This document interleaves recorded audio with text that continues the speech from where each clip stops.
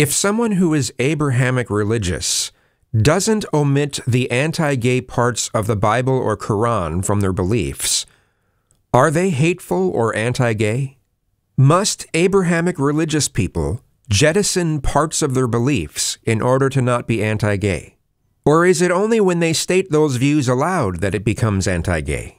See, this is why I don't understand why anyone gay would stick with a religion that effectively hates them. But to some people, I'm viewing this wrong.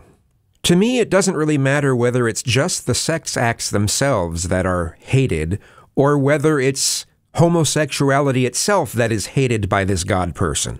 It's still declaring that someone shouldn't show affection for someone they love.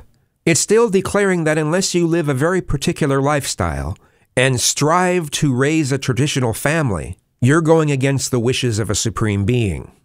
But is that belief anti-gay? Is it hateful?